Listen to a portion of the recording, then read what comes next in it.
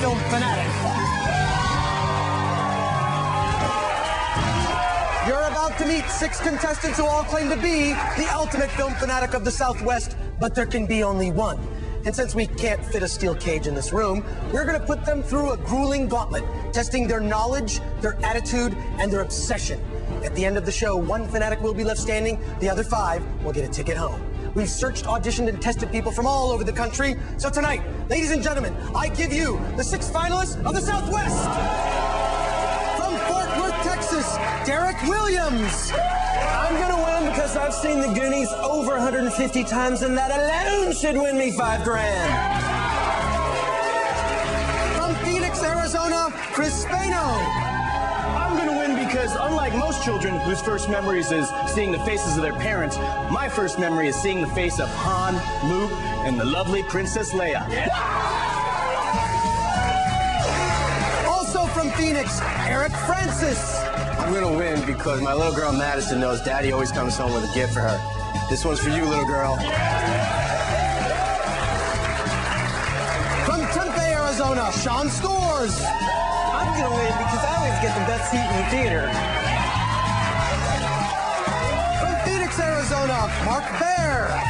I'm gonna win because my friends, family, and coworkers have told me for years that I know more about movies than anyone in the world. Well, let's find out. From Gilbert, Arizona, Chad Tomasi. I'm gonna win because I've annoyed my friends, I've alienated my family, now it's their turn.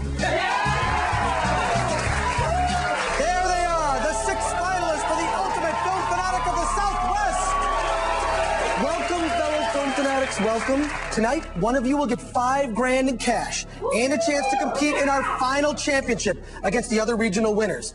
If you are named the ultimate film fanatic of the entire United States, you'll get an additional $5 grand and a chance to host IFC for a day.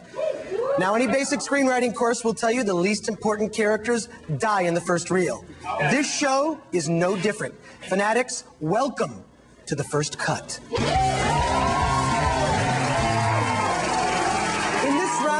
Challenge your cinematic knowledge in a series of sudden death head-to-head battles. Win, and you get a ticket to round 2. Lose, you get a ticket home. We've paired our players up according to their preliminary test scores. Chad and Mark, you're up first. Come on over here.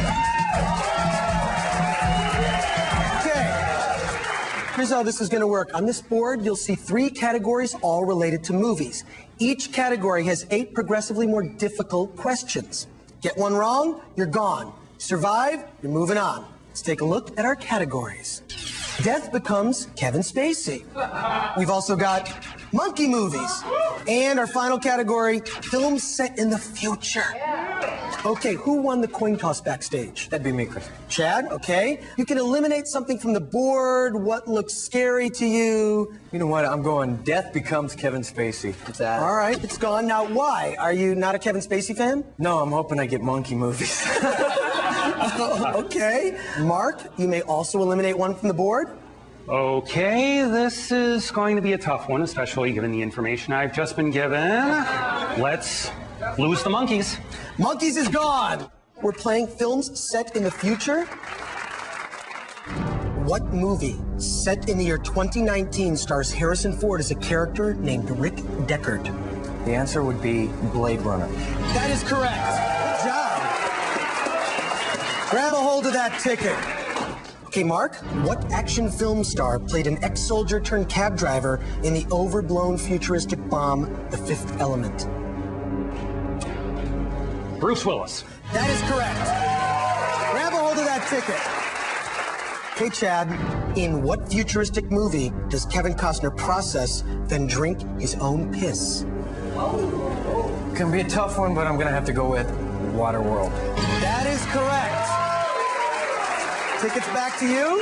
That was like the only good thing about that movie. We got to see Kevin Costner drink his own piss. Mark, what Woody Allen movie introduced the futuristic invention, the orgasmatron? Sleeper. That's correct. Grab a hold of that ticket.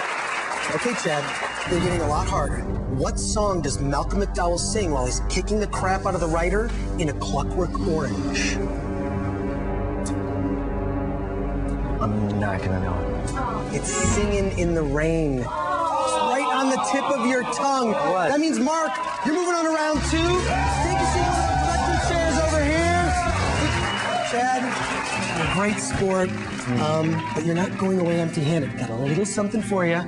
Megan, here's your ticket home. Goodbye, Chad. 1 down, 2 to go. Sean and Eric, you're up next. Come on over here. Okay.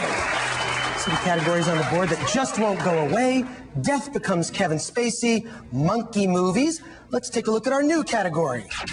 Movie taglines. Now, who won the coin toss backstage? That would be me. Sean, great. That means you go first. So which would you like to eliminate from the board? Monkey movies. Monkey movies is gone. I love monkey movies. Are you just not a fan of monkey movies, or? Just not sure about that one. Okay, all right.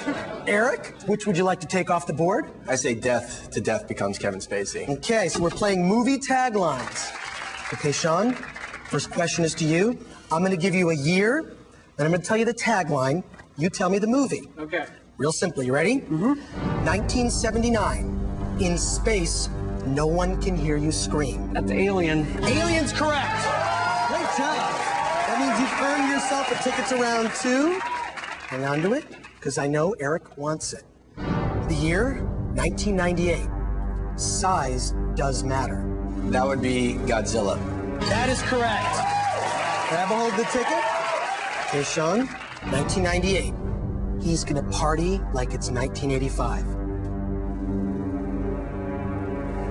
Back to the Future 3.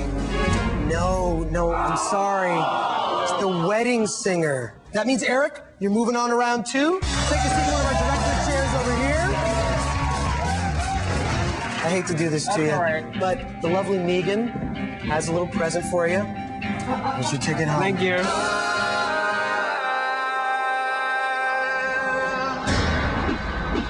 Later, Sean.